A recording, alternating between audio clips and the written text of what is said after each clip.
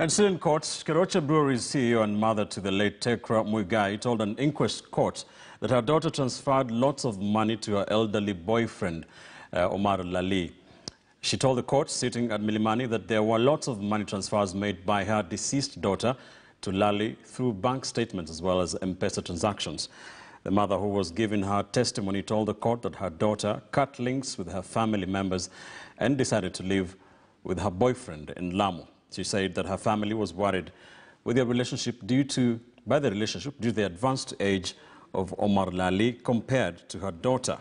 Lali was held in police custody shortly after the sudden death of Tecra, but was later released. The time they had requested a few items, and one of them was the statement of Tecra,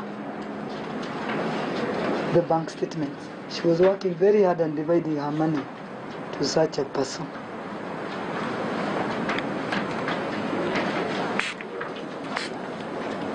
So we are here to fight for her justice and to make sure that the court should make sure that such things should never happen, not only to us, but to other families. Whatever we as a family and as a country lost,